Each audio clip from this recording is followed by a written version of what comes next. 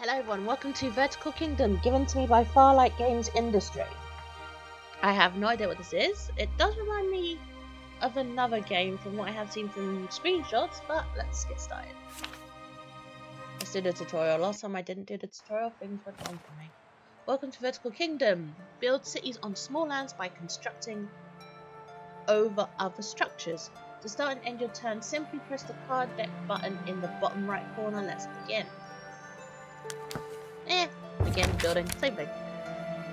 With each turn, you will receive a set of cards. To build, simply left click on a card and then left click on the ground for another building. To deselect a card, right click. Okay, that seems straightforward. I guess they're all the same. Fair enough. As you build new houses, you'll gain citizens. Your goal is to collect as many citizens as possible to unlock new cards. Check the box to see the current number of citizens in your city and the number needed to unlock the next card. Let's keep building. Let's go here. No?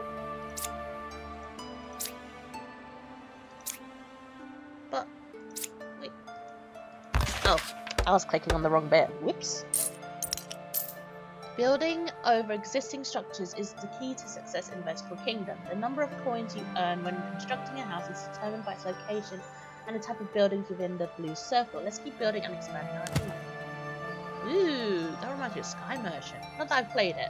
Or is it Merchant of Sky? I haven't played that one yet. There we go.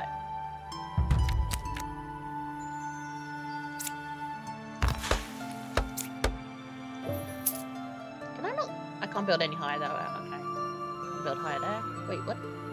What? Hang on. What do you mean I can't build higher here? Select a card and press buy to acquire. Oh, so this is like a. Oh, this is like a. Ooh. Okay, I've done that. So does this mean it's gonna pop up next? Or... Ah, there we go. Brick tower. Build a brick building on top or at the side of any planet.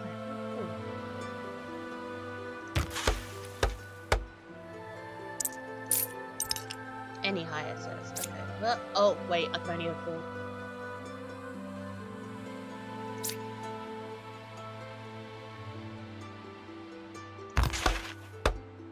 Okay.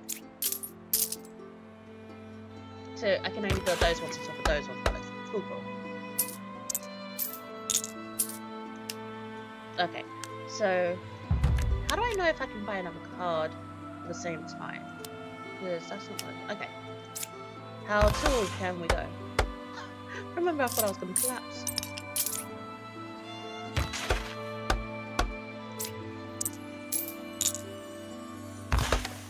Congratulations on reaching a good amount of citizens. It's time to expand your empire by traveling to new places.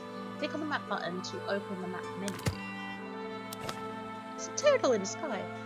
Explore the new region to expand your empire and gain access to new resources and cards by moving to different locations. Keep in mind that moving to a new location comes with a cost, but it's worth it in the long run. Your main objective is to reach all the places, so let's get moving. Okay. Sea of Sand, end the earth. Congratulations, map completed. Do I get a fanfare? Guess not.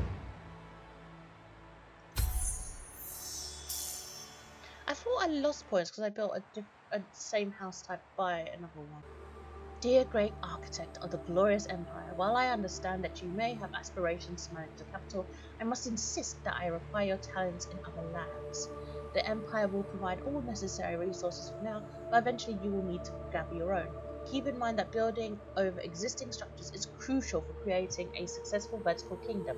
Start by constructing a small city and explore how to expand both vertically and horizontally to establish a prosperous metropolis. Best regards, the Emperor. The Empire. Oh dear. Well, that works, I guess. Reaching the city, a population of 30, unlock and buy all cards. Fair enough. I suppose it'll tell me when it's ready. Okay, let's do... Okay, so I can't build on those bits, I can build... Okay.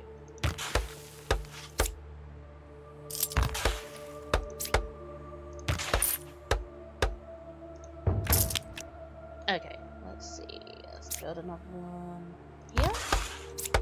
And I wish I could build on that for some reason. A new card has been unlocked. You can buy it in the store. Fair enough. Let's get it. I didn't actually see how much that costs, but I guess it works. At the same thing. I don't need to worry. Ah, here we go.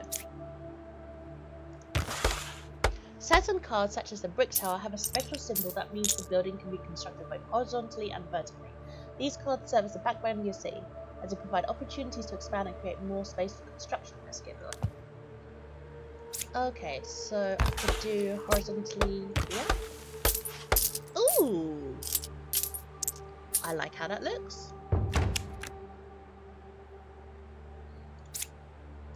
I can build on top of it. Anchors may appear on cliffs, which can be utilized to create more space for cities. The tower houses are capable of taking advantage of anchors. Okay.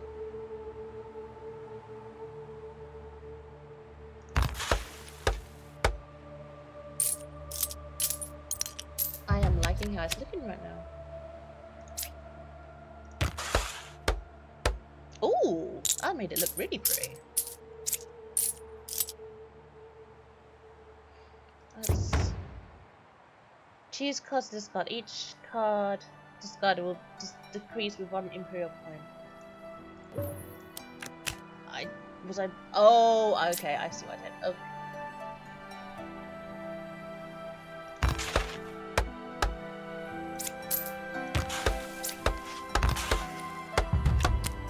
I think that's all I did. I'm not sure now.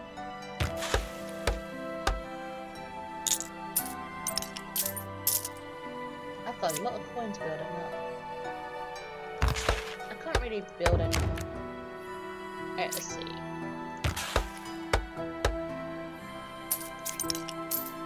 Wait.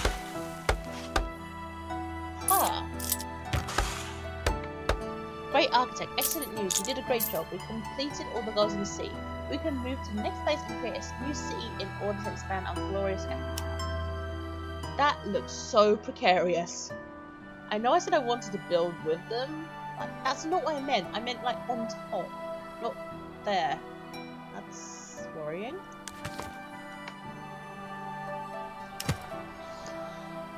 Oh, I can zoom in. Nice. Anyway, guys, I am all out of time. Thank you so much, Farlight Game Industry, for allowing me to play Vertical Kingdom. I'm really liking the concept so far. It reminds me a little bit of Balancy, just a tiny bit, not much.